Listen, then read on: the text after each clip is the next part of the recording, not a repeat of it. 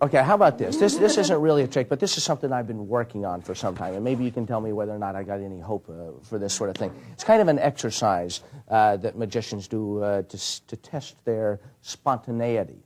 Now, here's what the situation is. You take a shuffled deck of cards, and I'll mix the cards up just like this.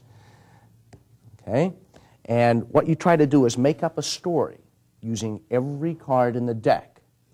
Okay? Now, the only rules are you've got to use all the cards, and you have to use them in order, and the storyline has to make sense.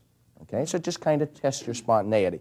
Now, it's real helpful for me if I can kind of glance through here and see any note patterns. Like here's a few clumped together. I might be able to use that in a storyline.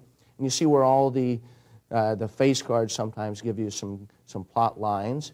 Okay, using this deck, just as it's come out, I'll try to make a storyline and see how far through the deck that I can go while creating a story. Okay. Now, every now and then I might have to look through the cards, but I won't alter the order of any of the cards. Okay? Let's see where we started out with first. Okay, there's the card that's on top of the deck. We'll tell a story about Sam Spade. Okay? Now, Sam Spade was a tall, dark-haired man. Kind of like you. Okay. Hey, it is kind of like you. 6 foot, 2 inches tall, with a pair of powerful forearms. This could be you. Now, Sam's most famous story involved the theft of 3 diamonds. Okay? So when Sam heard about the theft, he goes down to the scene of the crime, which just happened to be 647 West 59th Street, to interview the victim. Well, the victim turned out to be a royal red-haired lady who wore a tutu. It's just the way it happens, okay? And had a very nice pair. You take them as you get them. Tell my mother this story. You got to shuffle the cards first. Let's see. Let's see.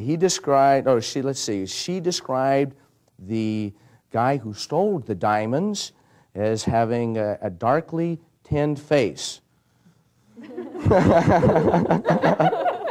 He took the diamonds and ran between 2 trees.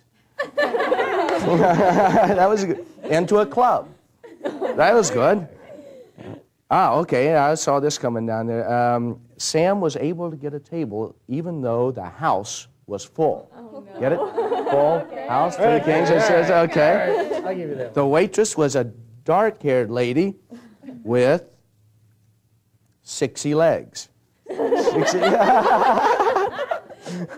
Who cleaned his table with Ajax. Ajax? Okay. Sam ordered number 3 off the menu and ate. Oh, and ate. And ate.